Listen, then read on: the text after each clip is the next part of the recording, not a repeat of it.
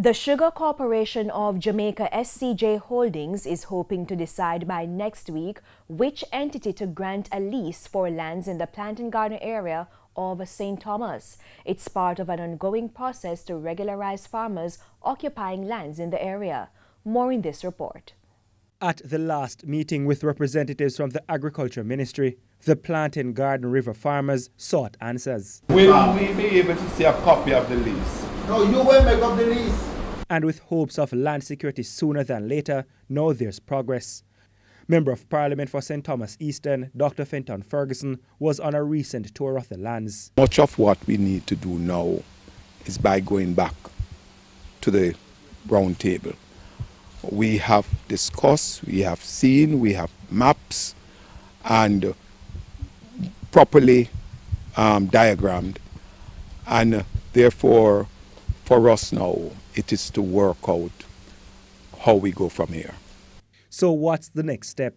The light green area on this map indicates the 400 acres which have been reserved for the farmers currently on the land, along with those who were recently impacted by the closure of different sugar operations in the parish. Chairman of the Sugar Corporation of Jamaica SCJ Holdings, Joseph Shakir, says an additional 170 acres have also been set aside.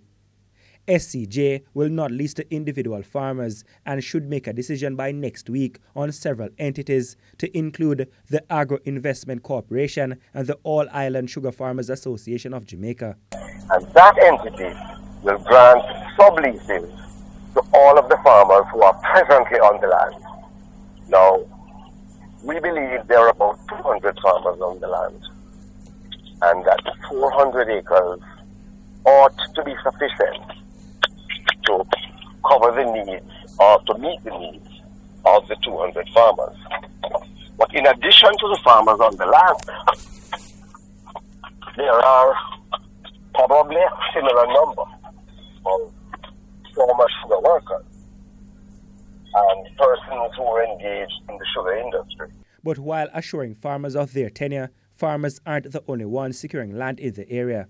But we have to find a way where farmers can remain where they are, cultivating and using land productively, and still be able to accommodate larger investors who can provide employment to residents of the area. In addition to a cattle farm, there is another farmer, a medium-sized farmer, who has applied for and received a lease of about 50 acres to grow moringa and